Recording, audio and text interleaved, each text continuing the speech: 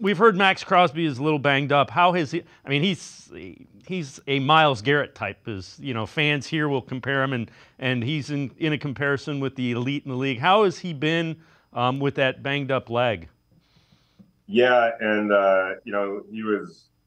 Yeah, I think Antonio Pierce used the term 80% of Maxx Crosby is better than most players, and he definitely showed up on Sunday and played through it. But it was obvious that he wasn't healthy. He hasn't practiced yet this week, and we just got off the field here on Thursday, and he wasn't on the practice field. So what that means for his status on Sunday, I don't remember too often covering this team where Maxx Crosby wasn't out on the practice field in some form, whether it was limited or full, and he just hasn't even been able to make it out to the practice field. Saying all that, he's kind of a disciple of a Kobe Bryant, and Kobe Bryant was notorious for playing through injuries, and Max has been notorious for playing through injuries.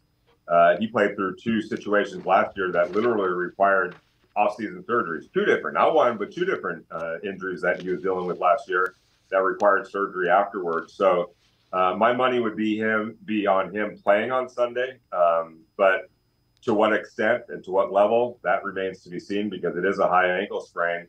And I'm leaving a little bit of room open for the possibility that he just doesn't play, and the Raiders try to survive this week and buy some time in order to get Maxx Crosby as healthy as possible, because there's no question that defense needs Maxx Crosby, the high-end Maxx Crosby, for that defense to be successful. And maybe you cut a corner in one game in order to make that happen for more games down the road. But at the same time, they really can't afford to go down 1-3.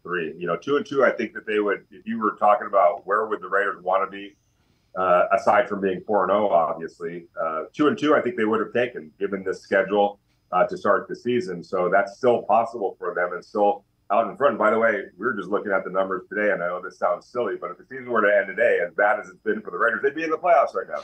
That's because there's a lot of trouble spots in the AFC right now.